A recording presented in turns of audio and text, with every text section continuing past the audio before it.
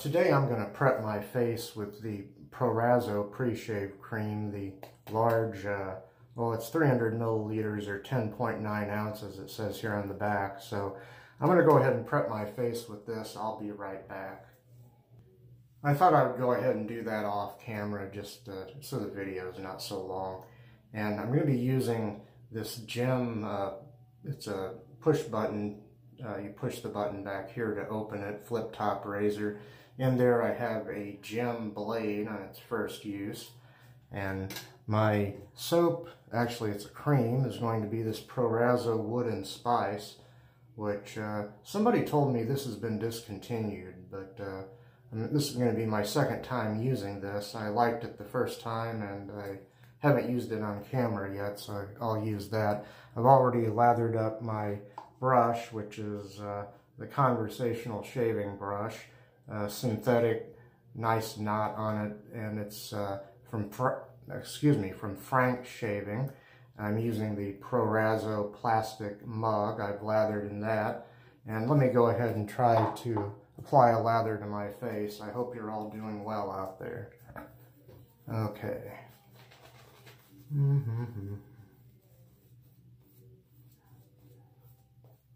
Smells nice and feels nice. Yeah. Oops, a little bit wet. Kind of dropping some lather on the floor here. I think this will be just fine. I'll go ahead and get started here. And let me wet the razor. And we'll start pass number one with the grain.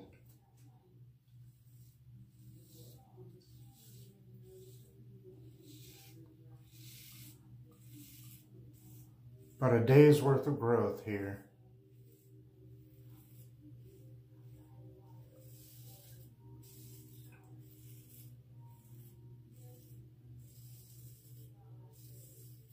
Now let me rinse the razor. Okay. Go to the other side of the face here. Feeling pretty good so far, but I can tell this is a very sharp blade. For a single-edge gem-type blade, it is pretty sharp. I need to take it a little bit easy, not apply too much pressure to the razor.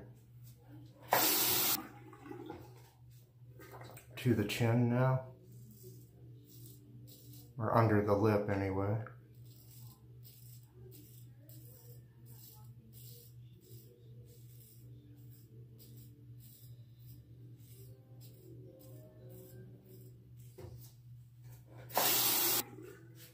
Well, how are you all this week? I hope you're doing well.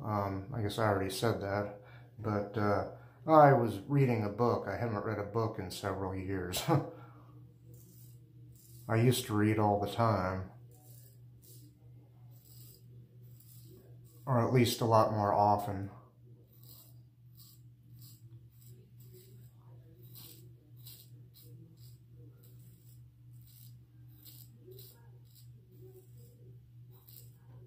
Read a book about the the now long since gone streetcars of Wichita, Kansas. Excuse me. Here's the book. Someone finally published a book on the subject, and I had a grandfather that used to be a streetcar conductor there many, many moons ago, like 100 years ago, so I thought I would read a book about that. Got a weeper up here already.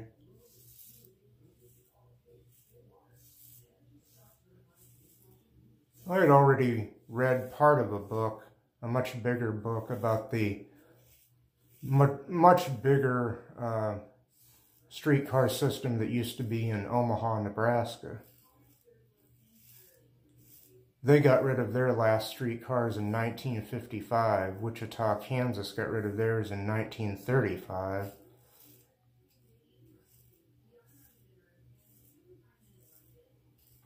But But Omaha is a larger city, so they had a bigger streetcar system and maybe more streetcars to get rid of, I don't know. At least they had more routes and longer routes.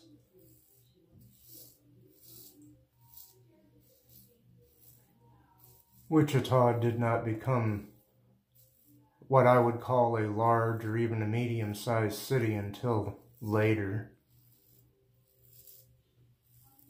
In the 1940s, it started to become larger, for one thing, due to the war. The aircraft industry there was big. They had lots of government contracts. And that's neither here nor there. It has nothing to do with shaving, so what good is it, right? Well, I'll be right back, and then I'll go across the grain. Time to go across the grain now. And I guess that book made good bathroom reading because I had it here in the bathroom. Anyway.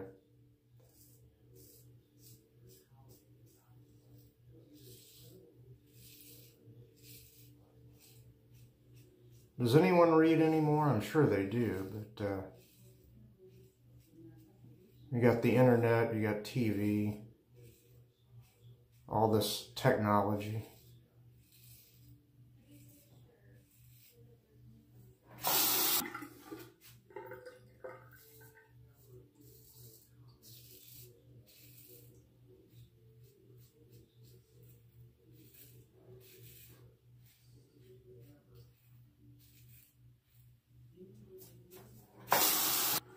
You may be wondering what I think of this shave cream. I like it a lot. In fact, I like it better the second time me using it than I did the first time. It was nice the first time, and it's really nice right now.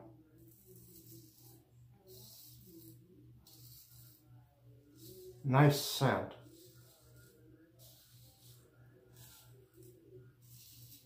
It's still got a lot of the original Proraso menthol scent, but it does have the wood and spicy notes.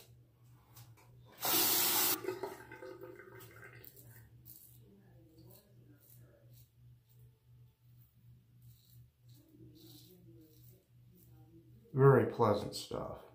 Very nice to use.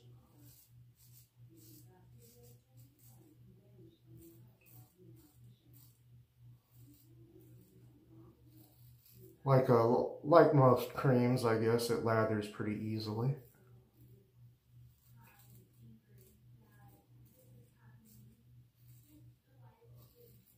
Okay. To the neck now.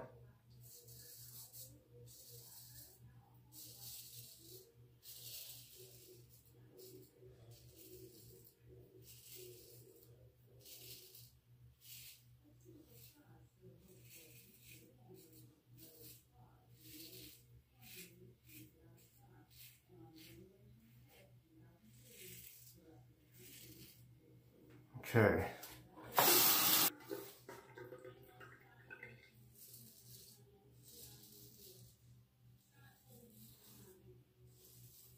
Seems like when I go across the grain on my neck, I really have to be careful. Seems like that's the tenderest, is going across the grain on my neck. And I won't go too crazy doing that. My face is already a little red, but my face gets red very easily whether I'm shaving or not. I have this big tomato head, you see, and the red shirt doesn't help. But anyway, I'll be right back, and then we'll go against the grain. Okay, now it's time to go against the grain here.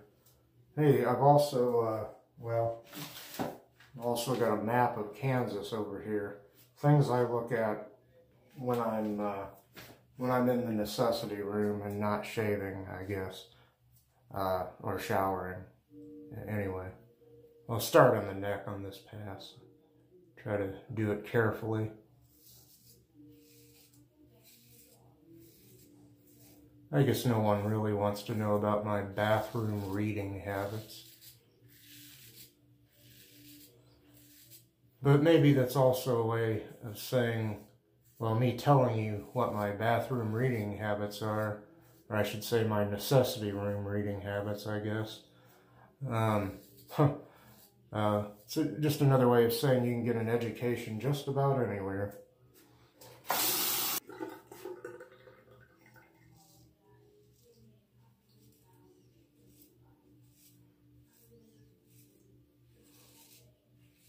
In high school, I once took a history class that was about the American city and the phases of growth it went through.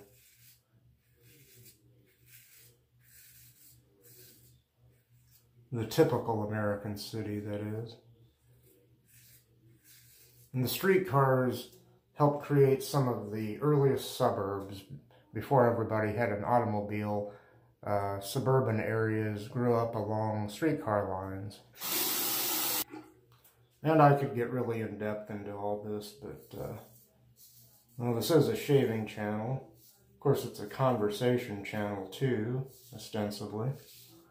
Something to cause conversation, if nothing else, to help stimulate the lost art of conversation. But I must admit, I'm kind of at the bottom of my personality this week. I'm very tired. And I'm going to have to make twice as many cutaways or cuts in this video because I have to rinse the razor twice as much. And I don't think that's an exciting thing everybody wants to watch. Me with my head down here running water over a razor, which maybe you couldn't see even the top of my head, I don't know. Like now. And I'm trying to keep this video short too.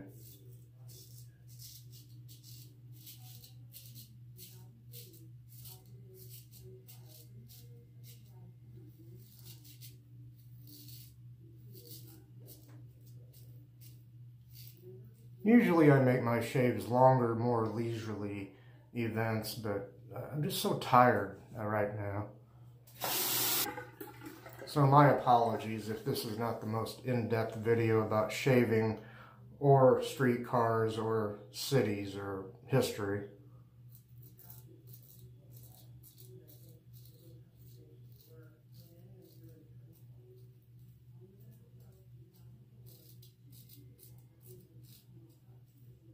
Yeah, I'm not going to go too crazy there above the lip, going against the grain. Again, I don't want more irritation, but so far so good. I'll come back and then it'll be pickup time. Okay, everybody, what time is it? It's pickup time. Yay, pickup time. Like the sand through the hourglass, so are the days of our lives.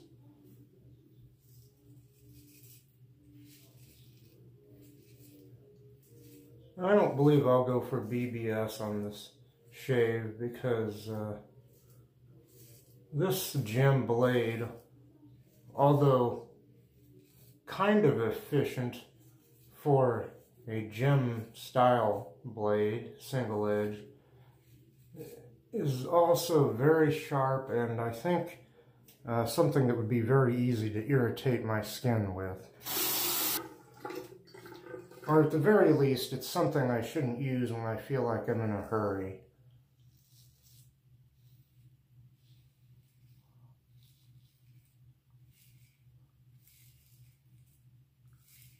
Some people try to get videos, TV shows, movies in under budget. I'm just trying to get this one in with a decent time that is not too long.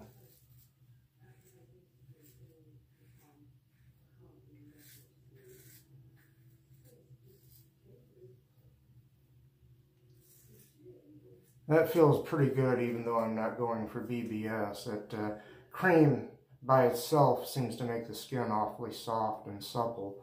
And well, it's just really nice smelling and pleasant stuff to use. And more expensive than regular Proraso creams. Excuse me. Now I'm going to pop out and I'll pop back in. I'm going to rinse my face, rinse the razor and the brush, I'll come back and then I'll dry off with Mr. Towel. Say hello to our good friend, Mr. Towel. Whew. Ooh. Ah.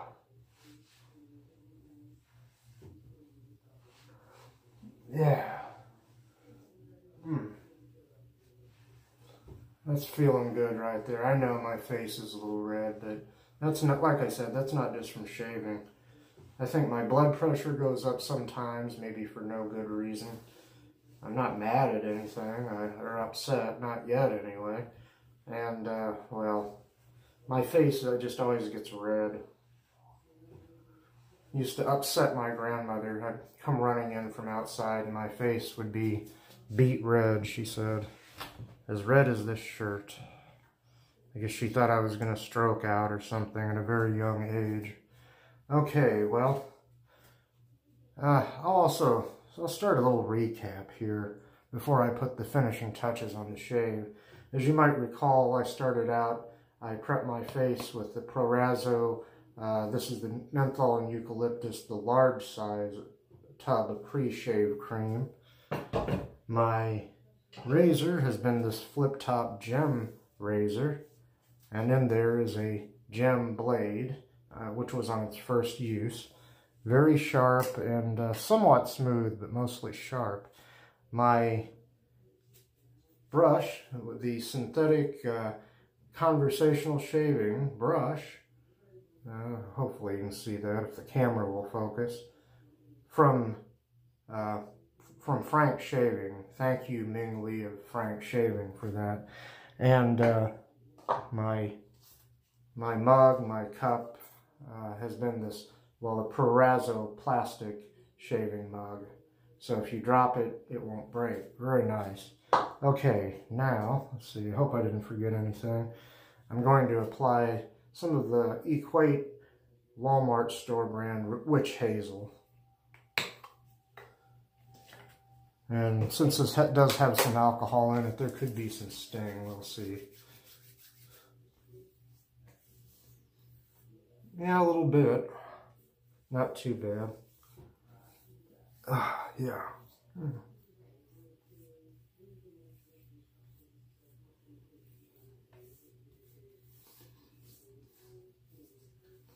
Feels nice, though.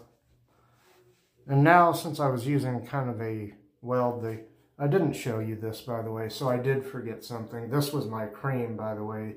Since I was using the Proraso Wood and Spice cream, and I'm sorry I forgot to show you that in the recap earlier. Since I used that, I'm going to, for my aftershave, use some of the Pinaud Clubman Special Reserve, which I think is kind of woodsy and spicy, scented in a way. Just a little bit of that. Work that in the hands, put a little on the wrists, a little on the temples, behind the ears, back of the neck.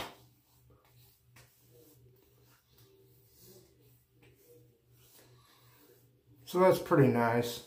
A couple of things that might not ordinarily go together, Proraso and that, this form of the Pinaud Clubman, the Special Reserve Aftershave Cologne, they kind of go together. Considering that, once again, the cream I used was the Proraso Wood and Spice cream. Okay, and now, to finish, the Proraso, the Blue aftershave balm here. So I just put a little bit of that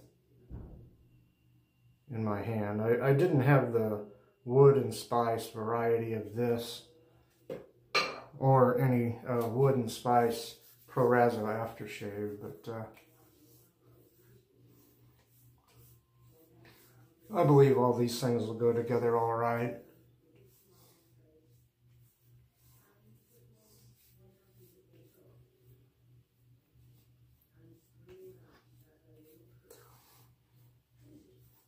Yeah, smelling good and feeling good. And on that note, I'll leave you, but please come back next week, and hopefully I won't be quite so far down to the bottom of my personality and a little perkier. Peace.